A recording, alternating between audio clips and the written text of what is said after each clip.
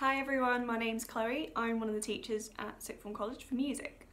I'm also a student achievement mentor, so you'll see me around quite a lot because I also take care of all the pastoral side and I'll be doing your tutorials as well, so you'll see me a lot. So on the actual course, we're changing to CTEC music instead of BTEC music, so it's changing to Cambridge technicals.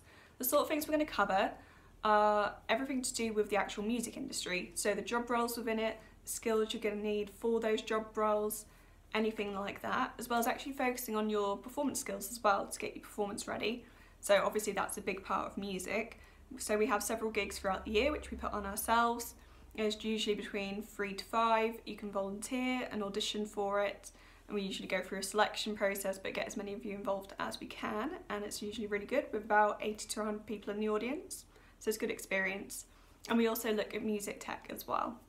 In terms of facilities we've got available, we have a recording studio with a sound desk and the microphones you need.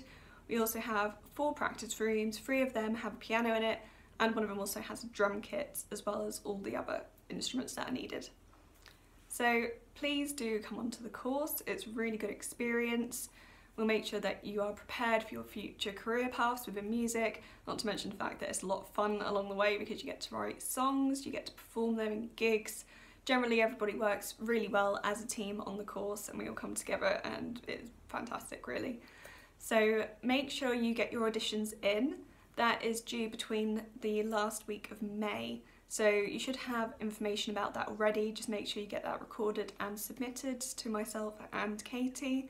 We'll have a look through and let you know very quickly about how you've done. And I look forward to meeting you all in September. See you then. Bye.